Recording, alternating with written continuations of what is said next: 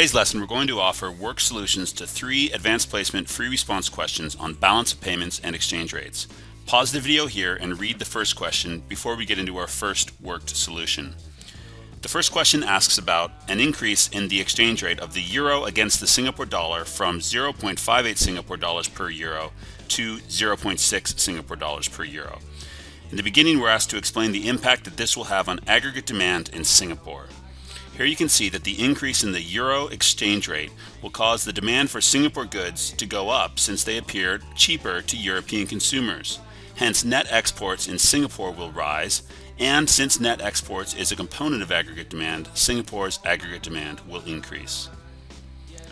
What will happen to the level of employment in Singapore? Because AD increases, there will be more demand for Singapore goods, therefore there will be more need for labor in Singapore. This will cause employment in Singapore to rise to meet the growing demand from the European consumers for the now relatively cheaper Singapore goods. So the next question asks us to suppose what happens if the Singapore Central Bank wants to return its exchange rate to 0.58 Singapore dollars per euro. Should the central bank buy or sell euros? The central bank essentially wants to devalue the euro once again, since the euro was too strong in its opinion. Therefore, the central bank should sell euros in the forex market, increasing its supply and reducing the exchange rate. Now, what if the central bank wanted to use monetary policy instead of intervention? The central bank would essentially want to strengthen the Singapore dollar to bring it back to a stronger exchange rate against the euro. Therefore, the central bank would need to raise interest rates, for which it must sell government bonds on the open market, reducing the supply of money in Singapore, raising the Singaporean interest rate, attracting investors to Singapore, causing the Singapore dollar to appreciate. Here we can see the supply of money will fall, increasing interest rates, increasing the demand for Singapore dollars, and bringing the exchange rate back up to a level that it was before. So pause the video here, look over the answers to these questions, rewind, listen to the explanation again if you need to. In the next question, we're asked to examine the 2 sub-accounts in the balance of payments. We're given 2 scenarios. The first one says a United States resident buys chocolate from Belgium. Which account will this be measured in, the current account or the financial account? Now, chocolate is clearly a consumer good. Therefore, an exchange of consumer goods between countries is measured in the country's current accounts. The next one, however, tries to trick us. It says that an American manufacturer buys computer equipment from Japan. Now, computer equipment is capital equipment, but it is a finished good, therefore it is again measured in the current account. The next question, how would an increase in real incomes in the U.S. affect U.S. current account balance? As U.S. incomes rise, the demand for imports in the United States will rise, since Americans have more disposable income to spend.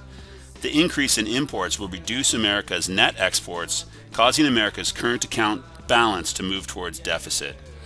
So this is a commonly asked question in the AP. As incomes rise in a particular nation, that nation's consumers buy more imports, moving its current account into or towards deficit. Part C asks us to use a forex market to show the effect on the US dollar in India if American firms increase their investment activity in India. So we're going to draw a market for the US dollar in India, showing the rupee value of the dollar. We've got the supply of dollars and the demand for dollars, and the original equilibrium exchange rate of the dollar in India.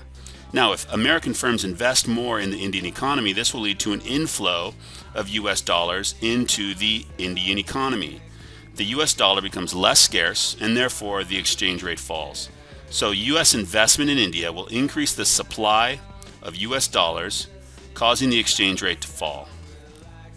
The US dollar essentially becomes weaker due to the increased investment in the Indian economy. So pause the video here, look over the solution to number 2, and rewind if you need to listen to the explanation again. Next, we're going to move on to number 3. Number 3 asks us to assume that the real interest rates in the US and Europe begin at 4.5%, but then the US interest rate falls to 3.75%. How will this affect the financial flow between these countries? Due to lower interest rates in the United States, capital is going to flow out of the US and into Europe, since European banks are now offering higher interest rates. Savers who can save in either US banks or European banks will demand more savings in Europe. Therefore, there will be greater investment in Europe financial capital will flow into Europe. Use a correctly labeled graph to show the effect that this has on the value of the euro against the dollar in a flexible exchange rate system. So here we're looking at the dollar price of euros, the supply of euros, and the demand for euros.